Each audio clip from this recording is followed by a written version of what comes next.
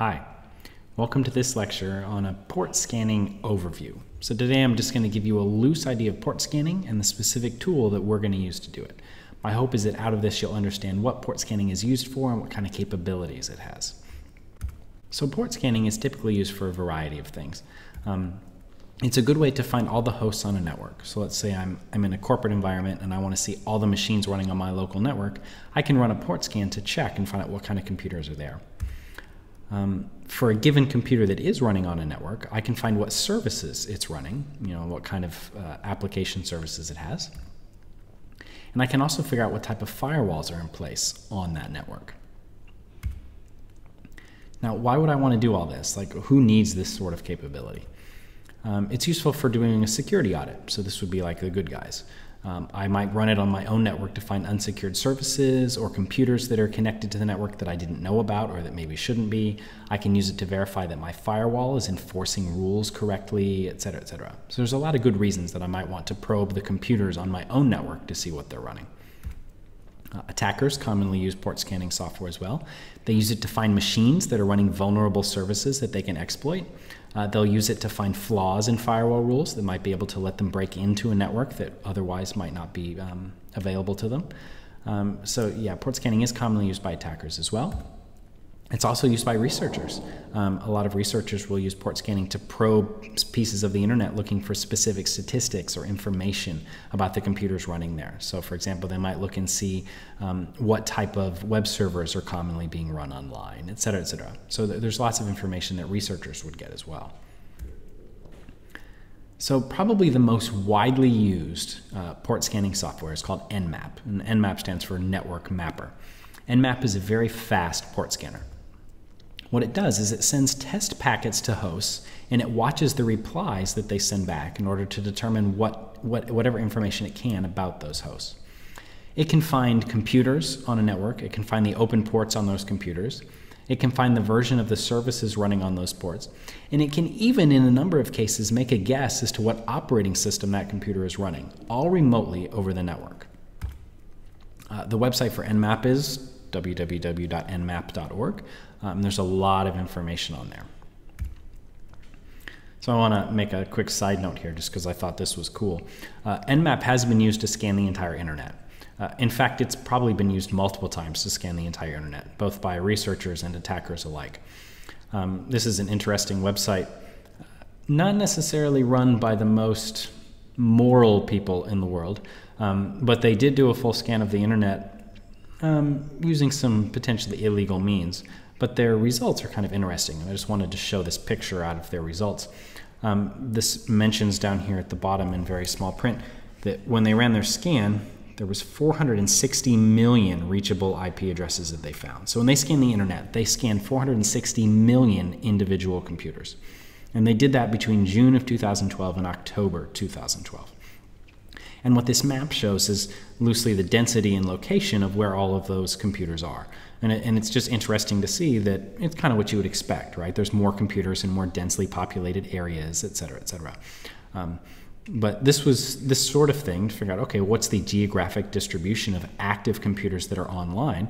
Well, you get that sort of information by actively scanning the entire internet, and that's what these guys did. So just an interesting side note, just to show you, Nmap really is a very powerful tool that can be used in very powerful ways.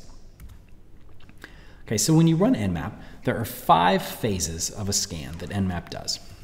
The first phase is called host discovery.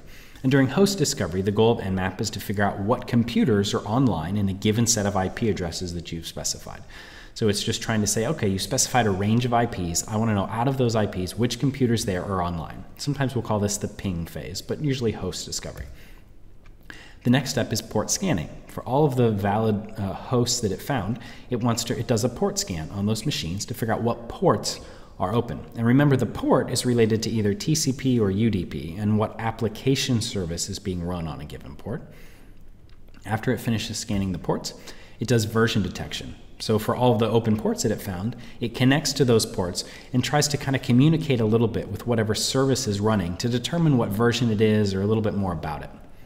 After version detection, Nmap can perform operating system detection.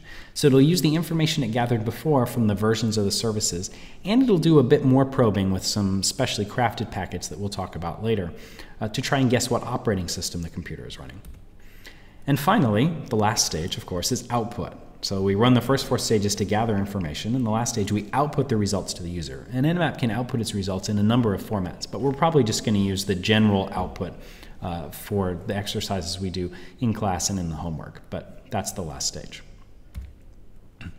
So when Nmap scans ports, there are 3 potential stages that it could be in, or stages, 3 potential states that it could be in. The first state is the port could just be open. An open port means that there's a service at that port that's receiving data and communicating. Another state that a port could be in is just closed. There's no service at that port, and there's just nothing running there. A third state that it could be in is filtered. Filtered means that I can't tell if there's anything running at that port. And we'll see why, like exactly what it would mean for a port to be open, closed, or filtered when we talk about the specifics of a port scan. But for now, just know that when I run a scan, I'm going to get back one of those 3 states. Now, there are 2 other states that are much more rare. They only occur with certain types of scans that, again, we'll talk about later. But one would be open or filtered. The little pipe there is an or. And that means that when Nmap scans that port, it knows the port's either open or filtered, but it's not sure which. The only thing it's sure of is that the port is not closed. Or another kind of strange state is it could be closed or filtered. That means that the port's either closed or filtered, but Nmap at least knows for certain it's not open. So those are kind of some strange states, but I wanted to at least get this out here so it'll help you as we read through sample scans. So we have our 3 main states, open, closed, and filtered, and our 2 more rare states, open or filtered and closed or filtered. So let's look at a sample scan. I stole this from the Nmap book, but we'll do some live scans in class to look over and talk through. So in this particular sample scan, this is the output that Nmap gave, and this is just for one host. So I've kind of cut out the parts for the other hosts in this scan. So this is an Nmap scan report for this particular IP address. What Nmap is saying is, okay, I ran a port scan on this IP, and I found all of these open ports, and so it lists them out for you. Okay, port 22 is open, ports 53, 110, 113, 143. These are all open. We can tell that because the state column says open. What about all the other ports? I mean, there's a lot of ports. I said it's a 16-bit number, right? So that means that there's 65,535 different ports. This only lists, what, 6? So what about all the others? Well, there's a note up here that says the 65,530 ports scanned but not shown are in the state filtered. So that's important to note that when Nmap scanned this machine, it found 6 open ports and all the other ports were filtered. Filtered meaning we didn't get back a good reading about open or closed. Now, filtered usually means firewalled. It usually means that there's some sort of firewall in place. Okay, so Nmap give me the port numbers, the state of the ports.